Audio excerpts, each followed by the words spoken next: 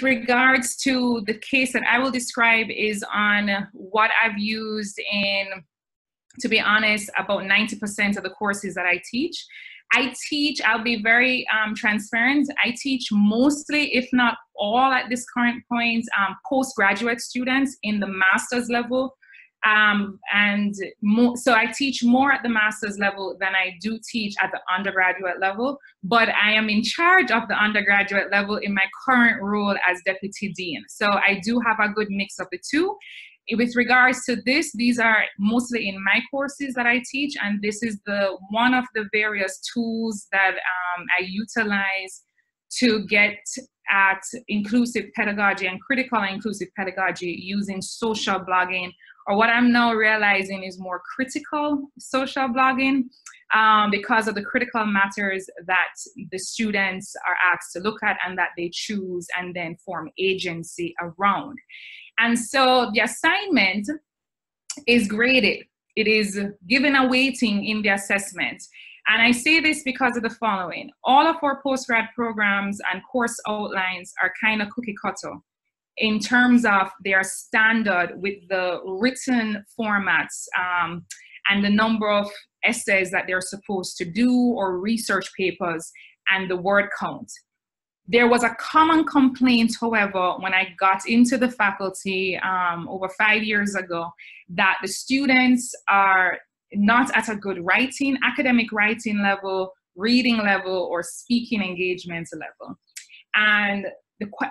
So that complaint kept on coming out from colleagues and saying that we are putting back into the classrooms, so into schools, into the Ministry of Education or graduates that could not produce or write critically, write for argument, and write poignantly with purpose.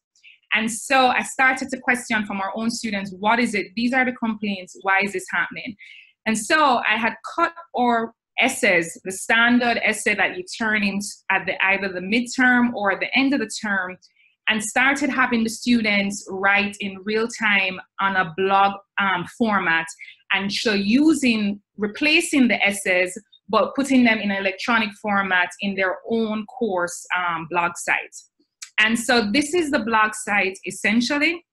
I have just picked out one of many. This is the course that is on trends and issues in higher education. I've also used it on resource management courses. I've used it on a research methods and statistics course that I also teach. Because what I found is that for my students, if they could not connect to the course content, I lost them in the first iteration of understanding how to read for academic literacy and then how to write for academic literacy. And so the assignment, and I don't know if it was shared on the case, but I can share it with you. I know I shared it with Josephine, is that they are to pick a critical issue happening through various dispositions and examples of blogs. And then they are supposed to just suppose their lived experiences within those writings so that they can analyze what they're reading better and then thereafter critique it. And they're to critique for purpose of change or purpose of amendment or purpose of solution. So if you're seeing some of the headlines, they're picking apart cries for justice, issues and recommendations to stem the tide of global strikes by lecturers across the world, developing digital literacy, mental health in higher education, funding higher education. There was also, and then I'll show you another one that's coming up right afterwards. And so the students were picking these topics and they were writing it using standard academic language. They were also practicing what we grade through, which is APA writing, but they were also being judged on creativity. They were being judged, assessed on their lived experiences, how to relate those throughout the end. They were being assessed on their writing, on community and forming community, because they would have to critique on other of their classmates' slides, blogs as well. Some students took it to a whole different level. They were motivated to do a video blog, and so vlogging. This student in particular, Vestina, asked her permission, actually really was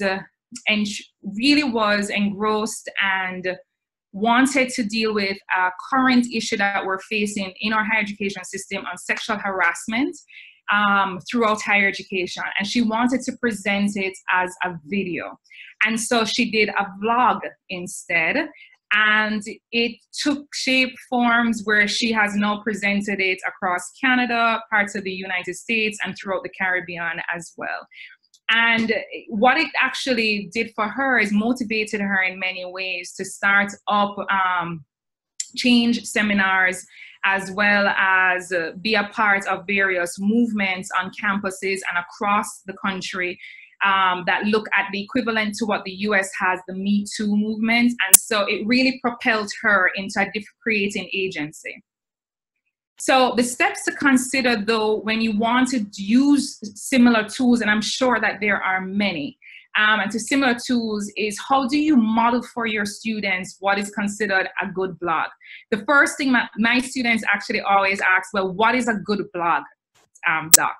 And I always let them know that for me, I don't necessarily look for something that's good or bad in those binaries, but to look at what is critical. Are you calling for change, for agency? Are you positioning an argument that you can see yourself looking at 5 years from now after you have received the degree, right? How does it help you beyond to change some community? And so to demonstrate how to also navigate the system, as I was saying, we have a lot of non-traditional students, and for the first time, their assessments are being judged technically or using technology that they may not be comfortable with. When they're not comfortable with the technology, it becomes a barrier in and of itself. And so a lot of time is spent on showing them how to navigate the blog site, because for the most times, this is the first time the student is actually reading a blog and definitely writing their own blog and having it shown to their classmates as well, right? Then explain the purpose. I am transparent and authentic in my pedagogy to let the students know that I'm not having you do this work just for a grade or an assignment, but it has a larger purpose and context to why you're getting the degree and what do you want to use it for later on. And so they understand that there's really, real intent with designing of these assessment points. I do speak about the hidden curriculum sometimes, which becomes very much unhidden to my students, about their writing levels. That if you want to make changes, oftentimes it's not good enough to be able to communicate with the community, but those who can actually enhance the changes, whether it's the policyholders or policymakers. Then review the rubric and assessment so that they're fully cognizant about what they're being assessed for.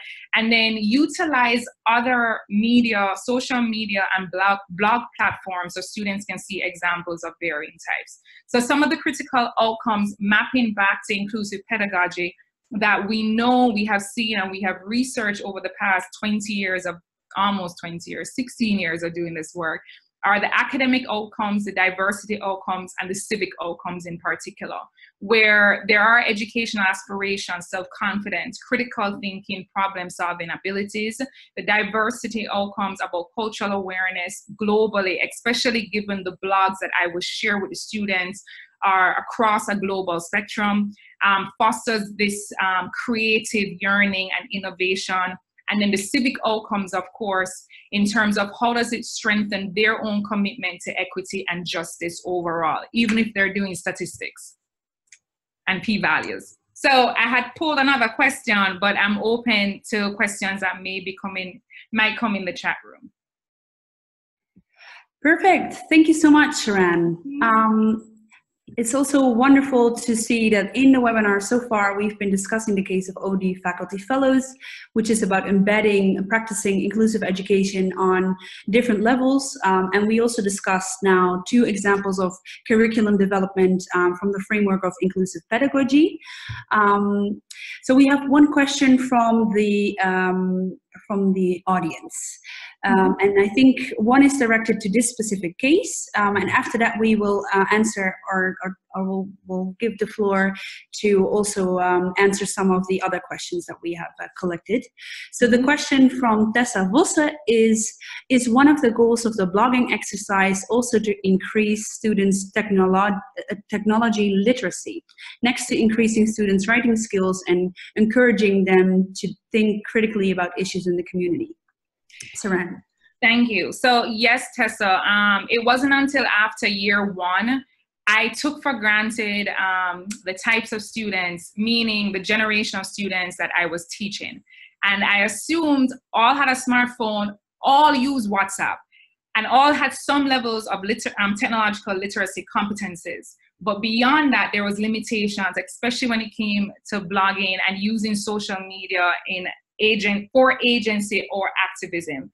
And so it became a learning outcome in year two when I re-offered the same courses or re-offered the assessment in varying courses that we must have our students become fully technologically literate as well. Yeah, perfect. Thank you so much.